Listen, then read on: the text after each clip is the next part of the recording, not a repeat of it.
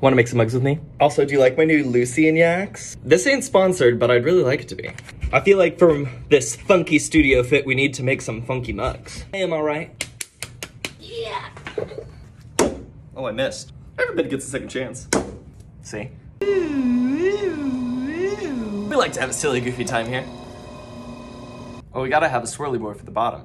I forgot my towel. A Benjamin Cahoon mug is not complete without a swirly board in the bottom. I don't know who needs permission for this, but it's time to mark your calendars for a Christmas in July party. I host one every year, and let me tell you, it's the bomb diggity. This year's theme is Tropical Santa. I think we'll just give it a little bit of squish.